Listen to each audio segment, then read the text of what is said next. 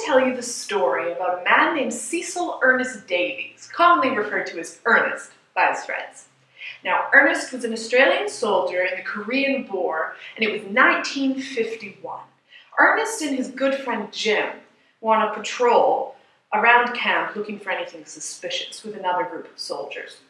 And as they walked along, they were talking about why they were in Korea and what they were fighting for, which was freedom for the Korean people. And as they walked, they suddenly heard the sound of explosions and screams and the cries of men, and their hearts started racing and their palms started sweating, and they looked around and they knew that they had to get out. Something was wrong. And soon a man died 4 feet away from them as a bomb exploded, and Jim and Ernest realized they were standing in the middle of a minefield. And so they took off running. And Ernest and Jim, they ran until they couldn't breathe, but they kept running some more to escape the mines beneath their feet. And as Ernest ran, he thought about his wife and his child at home in Australia. Would he ever see them again? Would he ever return? And he kept running, and as step by step past him, somehow he didn't explode, and he was still alive. And soon, after minutes of running, Ernest reached the edge of a minefield, and he collapsed into this bush that offered safety and shelter, and he breathed deeply, unsure if he was even still alive.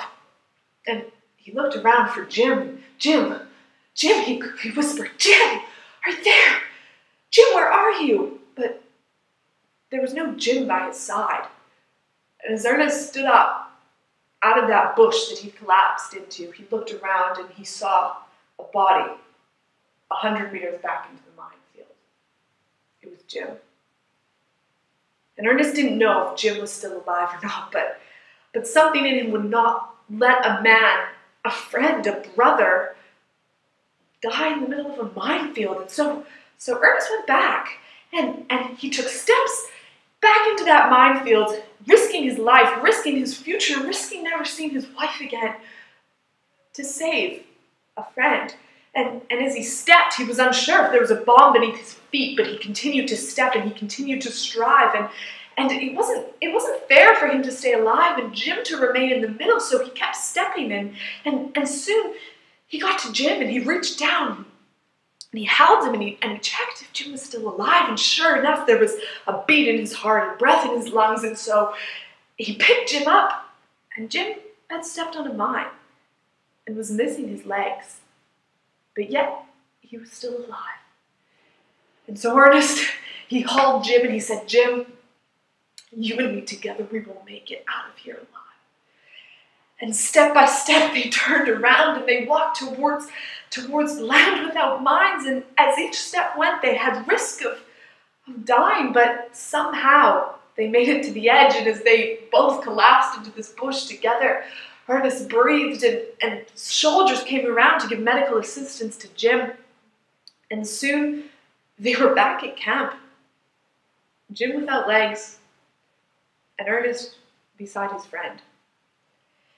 Later, at the end of the war, Queen Elizabeth awarded Ernest with an award for bravery, which hangs in a museum today. And I tell this story from a personal place in my heart because Ernest is my grandfather.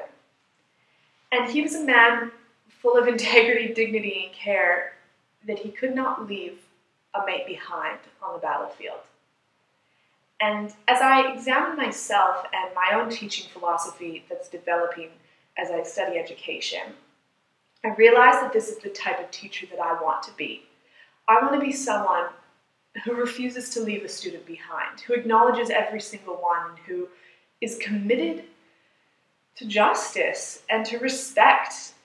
And it is my responsibility as a teacher to make sure that I'm developing myself professionally and that I'm aware of the welfare of my students and treating them the way that they deserve to be treated by a teacher. And as I look at the life of Ernest, my grandfather, and I look at who I want to become as a teacher, the two blend so well together. And I see that I want to be someone who truly cares.